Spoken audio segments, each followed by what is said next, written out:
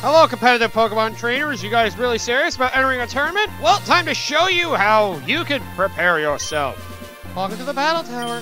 Please register with me to enter a battle room. Would you like to make a battle room challenge? Let's do it. I already asked about it before, so let's go in. There are 2 battle rooms, level 50 and level 100. Which would you like to challenge? Do level 50. Excuse me, you don't have 3 eligible Pokemon. What? You must have 3 different Pokemon level 50 or less to enter. You must also be holding different kinds of items. Eggs, Kyogre, and Rayquaza are ineligible, as well as other super legendaries such as Mewtwo, Mew, Celebi, Groudon. Yeah, I get it. No super powerful Pokemon and no allowed carrying eggs. You can see when you're ready. This bitch. Fine. Pull me in a level 100 battle room, please. Decide Pokemon you wish to enter. I will take Mudkip, Gardevoir, and Cacturne, please. Those are the 3 I want. Running battle room, your progress message date. Is that okay? I mean, sure. Totally for this. Why not? Let's go for it. And welcome back, everybody, to more Let's Play Pokemon Sapphire version. This is your host, the MJ406. I'll direct you to your battle room now. It's time to show you how the battle tower works. And, well, it's honestly kind of annoying. But, well, it's here to prove yourself if you really want to, so... Well, here we go. Random battles at 2. Go my Pokemon fight, the battle! Go my Pokemon fight, the battle. Oh, the sayings of the battle tower, right, people who emerge, yep. So yeah! This battle tower is very poorly implemented in this game, but basically, yep, your Pokemon are allowed to be up to level 50 for the level 50 room, otherwise, they have to be up to level 100. They could be anywhere for level 100, but you're battling Pokemon level 100, so chances are, you're gonna be messed up pretty good if you're not at level 100 or stopped at level 50. So yeah, this is totally fair. But basically, you basically battle a whole bunch of trainers in a row. I mean, you heal in between every fight, but well,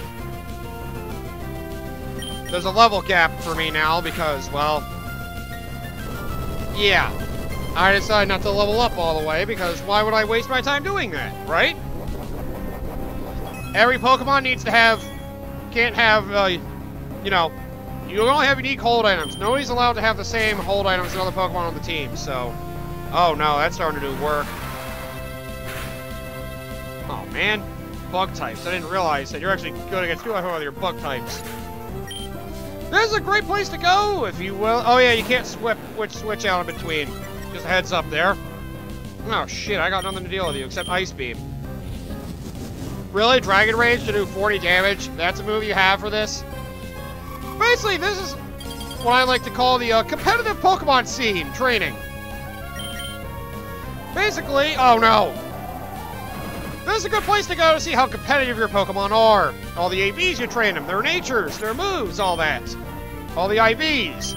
Everything you worked on with your Pokemon will come into play once you come here. So, yeah. This place is, fun, I guess? It's like I said, this is a place where only the most truly competitive of Pokemon players get the most out of. Wow, I even paralyzed you. Nice. It goes to, well, test your strategies and how well you prepared your Pokemon. Well, in fact, I might actually be able to beat this level 100 Pokemon team with Pokemon in the 50s. I mean, they make some of these really easy. It's a very randomized set. I think the way it is, you can basically run into any combination of trainers that have, you know, any combination of Pokemon with moves that are reasonable. It's, ooh, sweet. Uh-oh, I better win then. Ow! Fake out, you dick! And that killed her. Wow, that killed her. Well, you're screwed. I guess my reign's done. Oh, dead. But yeah, the battle tower is, interesting. Yeah, okay, I can't do it, because I don't have Pokemon that are around level 50 anymore. Damn it. Thank you for playing, your record will be saved. Please wait. Wow, looking for your next challenge.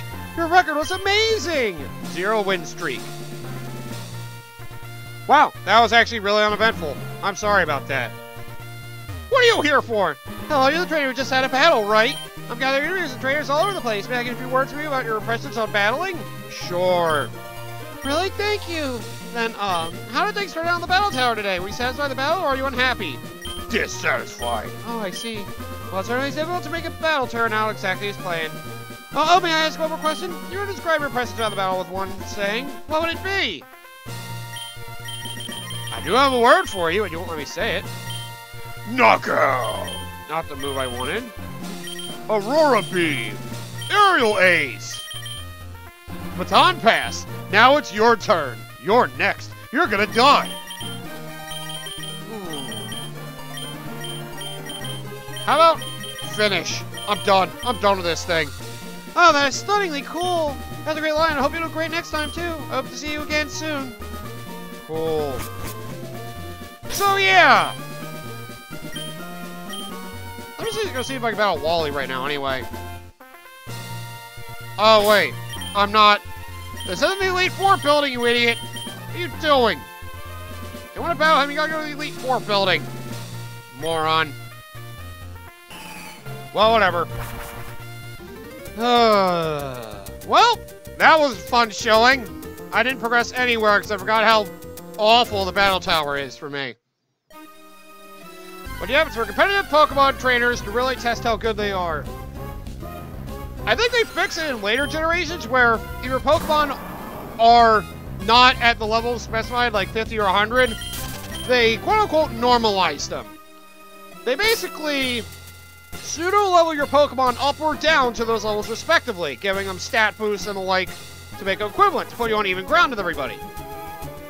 And, well, that could be... Well, that's where it gets really competitive. Unfortunately, this game didn't think about that, so it's really rough to do. Okay, it's not the next day yet. Oh, wait. It'll be the next day soon. I guess I'll go rematch on the trainers while I'm out there. Mudkip, let's just go trounce people. I just realized I didn't use any of my rare candies except for the one on my low tick, but you know what? That's okay. I'm not trying to evolve everybody. So what should I do? Oh, I know. Well, I already said. Let's go rematch some trainers. So remember the Pokénav. I'll just do this before we got all these trainers to refight. Unfortunately, since it's not Emerald version, I can't rematch all the gym leaders. Even though I can reach out as the Elite Four and the champion, doesn't really matter there. Well, at least I can go have fun with other trainers out in the wild. You gotta talk to people, see if they want to rematch you. Well, they say something generic, then they don't want to refight you. And some will say they're gonna get stronger, they won't be. Come on, battle with me! There we go, rematch! So just retalk to trainers along routes. You may find that someone will rebattle you. You can try and remember their exact names, otherwise I just don't care. The more you rematch them, the stronger they get. Although, in all honesty, ow! They're not really considered worth training against, unless you aren't able to battle the interviewers repeatedly or strong enough for the Elite Four. So yeah. So we're just gonna rematch for a while. In the meantime, let me tell you how the battle tower works in Pokemon Ruby and Sapphire. It's actually rather simple. You just go through those battle towers and the battles of the battle tower. Sorry, I mixed up my phrasing. And you just battle as much as you can. If you can get win streaks, you get extra items. Oh, I thought I could win. And well, they're based on win streaks of 7. Oh, I mean again, may I ask you for a battle? Sure, why not? For every streak of 7 and beyond that you get, of a multiple of 7, you get more items. For the original streaks, for 7 wins, 24, for 7 wins, 14, 21, 28, 35, you know. You'll get items at random, including protein, iron, carbon, zinc, and HP up. You get one of those 5 items at random for getting your winning streak to go high. Oh my, I did the best I could. If your winning streak's over, they all reset and you can get all the items all over again. Oh, it's the beginning of goodbye. I hope we meet again. I don't. How about you? You like filling out with seeds? Oh my god, you gave me Bullet Seed! Did I never talk to you? Cool. Word of advice. A TM technical machine is good for only for one-time use. But it's gone. Think twice before using it. Huh. What do you know? Apparently I never talked to him. Either that or he just showed up now. Well, interesting way to meet up with people, huh? And let's see what other trainers we can rematch. I'm not gonna go over all the trainers rematch. I'm more just wasting time while I talk about things. But yeah. So those are the initial streaks you can get. Oh yeah, there is breeding. If only I had a Ditto, then I'd actually be willing to do that. And well, Nicky Blue's in front of my junior partner, right? You can also battle duos! So yay, I can actually battle duos of teams as well. So double battles can be repeated as well. Not that you're strong at all, but hey, keep trying, I guess. Yes, you got pickup! Hope we get an item. Please get an item, please get an item, please get an item. But yeah, you have those for streaks of 7 to 35, those stat increasing items. For, well, balancing out EVs the way you want. EVs and IVs are very important once you get into a place like the Battle Tower, so hopefully you balance them the right way for your team's sake. We're gonna get into the groove. But well, now we have streaks of 35 or more. I revalue if you've raised your Pokemon properly. God damn it, you're the one who has 6 Pokemon, right? This is gonna be rough. But yep, once you get to 35 and beyond, more random prizes start to appear. So you can start having a lot more. Those include items such as, usually a lot of hold items you can get for if you get a win streak of 35 or higher for every multiple of 7. Which, yeah.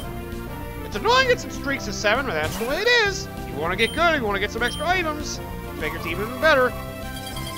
So some of the hold items you can get for a streak of 35 or higher, 42, 49, 56, what have you. You get items such as Leftovers, a hold item that heals you a bit every turn. White Herb. I forget what that does. Let me look that up while I'm thinking about it. Just keep killing everyone, Mudkip. I'm looking this up, alright? Alright. White Herb negates negative stat changes. It's a hold item that negates negative stat changes. That's what it does. Okay. Right, I forgot how that worked. Quick Claw can sometimes allow you to get the first strike even when you're slower than your opponent. Mental Herb, a hold item that gets rid of infatuation if used, in case you get infatuated. Good to know about in case, you know, you hate infatuation, people that use Attract. Bright Powder! Ah, Bright Powder, I keep forgetting about that move. That hold item. It reduces accuracy of moves targeting the holder by 10%. So you hit somebody with Bright Powder, your accuracy will go down. Good old Bright Powder. That was introduced in Gen 2. But there was something else in Gen 2. I kind of forget, but you know what? Don't worry about it. Okay, other rewards, we have Choice Band. I know what the Choice Band does. If you use one move, you can only use one move on your Pokemon. The first move you use in a battle. However, the strength of that move will be increased throughout the entirety of the battle. So, you know, if you have one move on a Pokemon you really like, Choice Band's a good one to go with. If you have a truly surefire move you think will kill almost any Pokemon, there you go. They're growing admirably. I mean, that's very unrealistic, but hey, it's a way to go. You like Outrage or something. But there you go. It exists. Stop eating the air, you psychopath! Are you keeping up with your training? I sure am. Let me show you the evidence. God damn it. You also have King's Rock, a good item to actually evolve Pokemon as well. But also, holding the item can make the opponent flinch sometimes when you attack. So yeah, you gotta enjoy that King's Rock as well. Focus Band! Is that the one I think it is? Yeah, Focus Band! Okay, yeah. Focus Band! Basically, there's a 12% chance it'll activate that if you get hit by a move that'll make you faint. I need to do more practicing, I guess. It'll make you not faint. So yeah, Focus Band is a move that can keep you alive. And, well, that's useful. It's only 12% chance. And it can also be good for confusion now. The Pokemon have been raised just like before, ready to take you down. I didn't read you how to say, I don't care. Yeah, Focus Band's a decent item. There's a better version of that item introduced in Gen 4, which is 100% activated, but it's a one-use item. Still, 12% hold item that can keep you from dying if you want to use it. There you go. Not bad. And the last item is a scope lens, which I believe all it does is increase your critical hit rate. At least I'm pretty sure that's what that does. Yep. Raises the critical hit rate. So yeah, scope lens can increase your chance of critical hits. Makes it easier to, you know, do some extra damage you feel you may need. Not a bad way to go. And that's all the items you can get. There's also some special objects you get from, you get some special prizes. They're held, I guess, as ribbons or something you can look at if you get far enough. For having 50 consecutive wins overall, you get a silver shield. For 100 consecutive wins, you get a gold shield. God, those sound like a pain in the ass to get. And all Pokemon that competed in the, well, win streaks, and you got a winning ribbon for every Pokemon in your competing party for the win streaks. And you got to 56 straight wins, so level 50. For level 100 of getting 56 straight wins, each Pokemon gets the victory ribbon. So the extra ribbons. Oh crap, I just realized I didn't show the Master and Hyper Rank ribbons for Swellow. I guess I'll do that in a bit. But yep, that is all the Battle Tower is for. Freaking pride. That is it. That is it. Goddamn waste of time, if you ask me. However, well, in Pokemon Emerald, the Battle Tower, along with the rest of the so-called Battle Frontier, is a beast in Pokemon Emerald. Which, oh boy, you know how to raise it properly. You might have daycare skills. Oh, thank you. I'm glad that worked out. Oh, grow good. You should enter the big contests. Alright.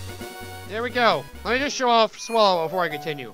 But anyway, Pokemon Emerald has what they call the Battle Frontier, which, oh boy. The Battle Frontier is a different beast all on its own. Oh wait, I forgot, I don't even need to take them out. I can look at it in the Pokénav. What am I doing? So Swellow here. Here are his other ribbons. You got the Cool Contest Hyper Rank winner and the Cool Contest Master Rank winner. To make the ribbons flashier, have more of them with every win. Plain ribbons, fancy ribbons, more fancy ribbons. Well, that's nice. Congratulations, you won a Master Rank contest. You want a freaking cookie? Well, too bad, you're not getting one. I don't like you, Swellow, so you're not getting one. Oh yeah, by the way. Oh wait, I do have my Mach Bike back. I thought I still had my Acro Bike, but I guess I didn't get that because I found where Feebass was. Never mind.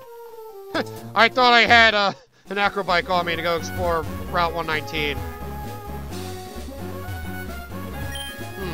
I mean, I'm just gonna go around rebattling trainers for now. I don't got anything else to really go over in the game. Other than Mirage Island, which if I can't get that, then, well, tough luck. Because Mirage Island comes up very randomly. I may talk about that next episode. Which, by the way, the next episode of the series will be the finale. Because, well, I'm gonna hope that I can get the Mirage Island to come up. If not, too bad. I'll just go over it instead. Come on, there's gotta be somebody else to battle here. God damn it. I was hoping. Alright, well anyway, yeah. The Battle Tower still exists in Pokemon Emerald. However, it has an open level battle mode instead of level 100 battle mode.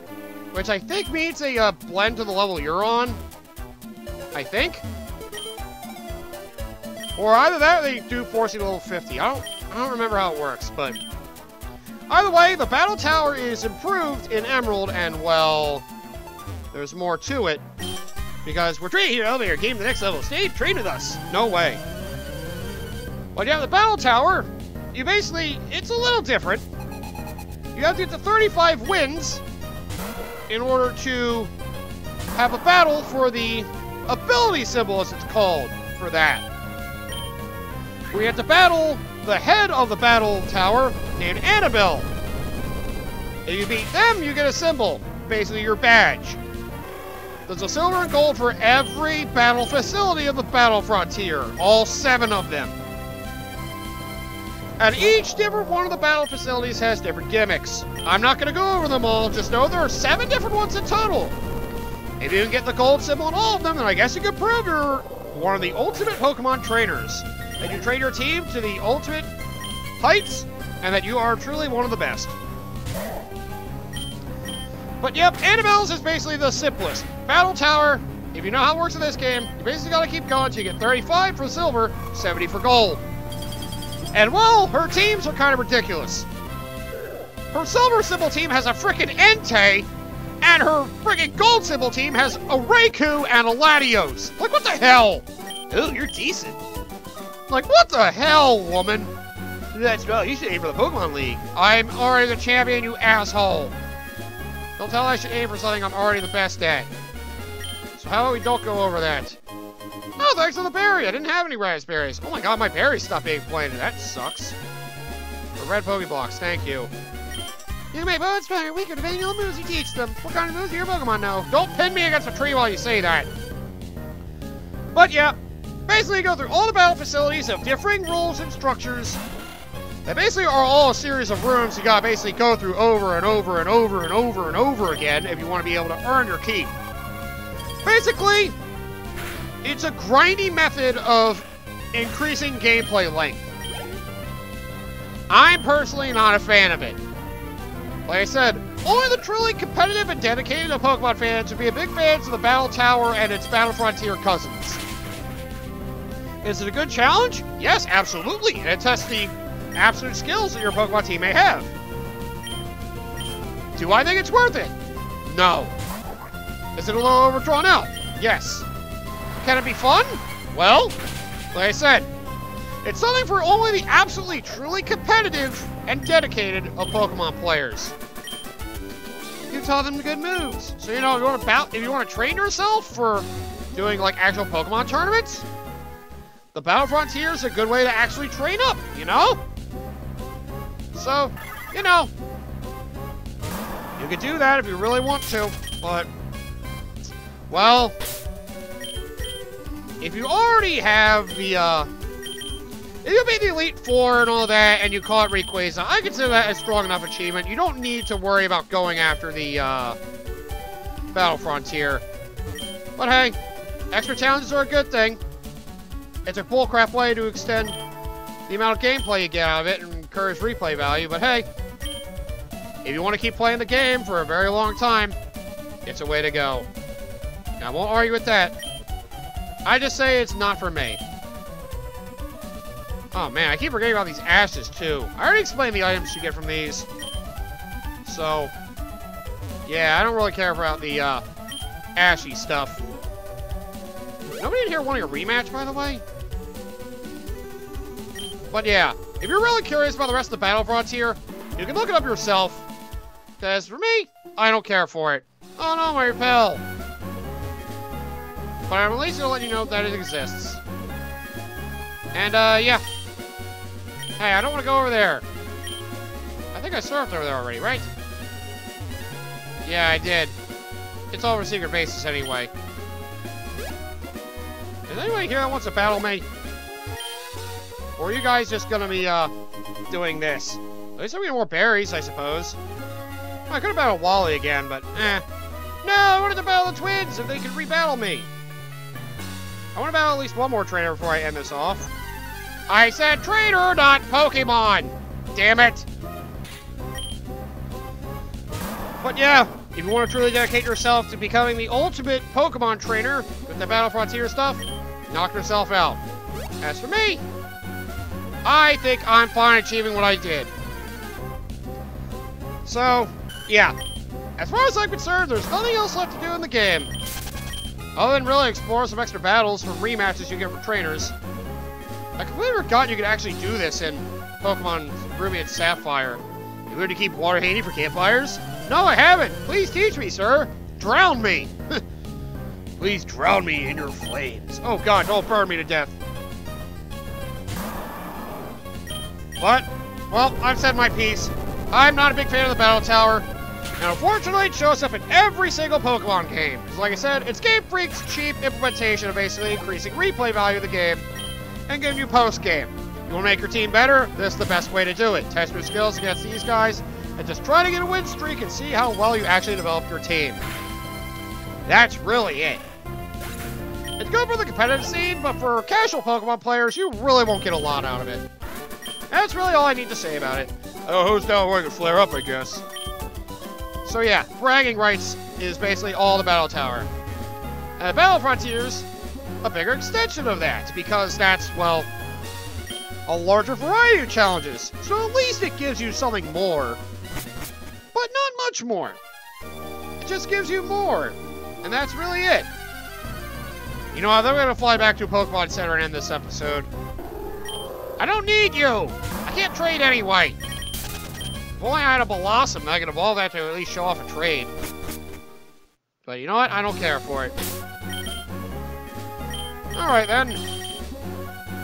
Well, let me just check one more thing before I end this episode. Let me just go over the Mirage Island stuff real quick. I've already mentioned it a bit, but I'll go over it in full. Basically, every single day, a number from 1 to 65,536 or whatever it was is generated. If the last two byte values of that number match the personality value of any of your Pokemon, Mirage Island will appear.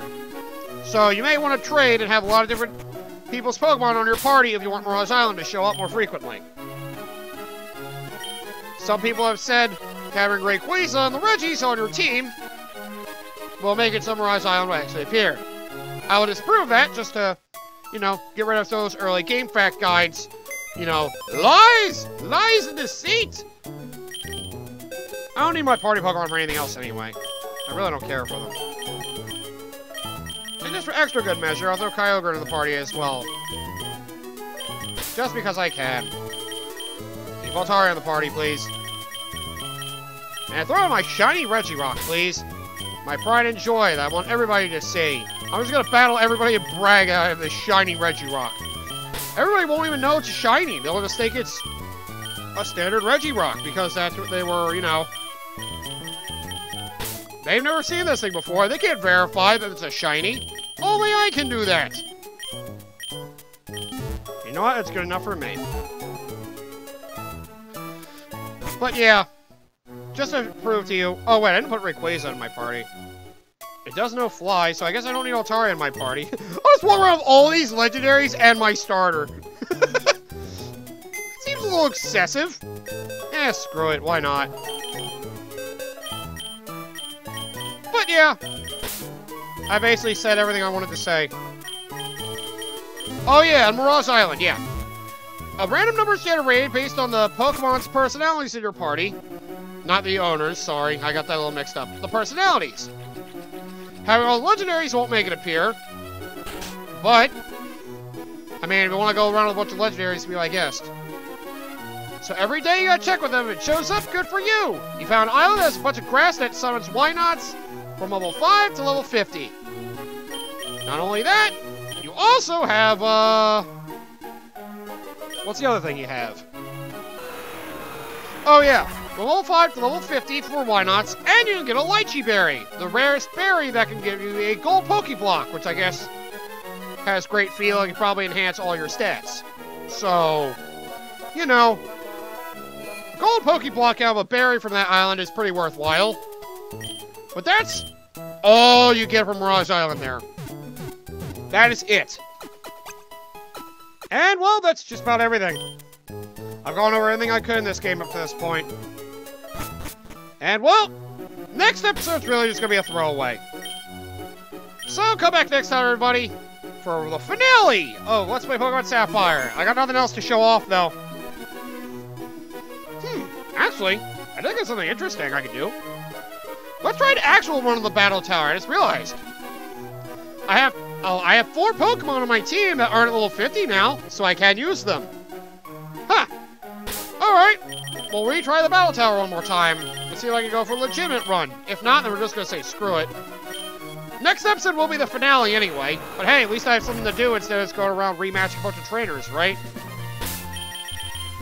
But yeah, come back next time for the finale. I'll give my final thoughts of this game as a whole, and we'll go through the Battle Tower level 50 version, just to see if it's anything different. It's not really. I've already explained it, but you know, I want to at least try to have something to challenge myself with and see just how good my Reggies really are.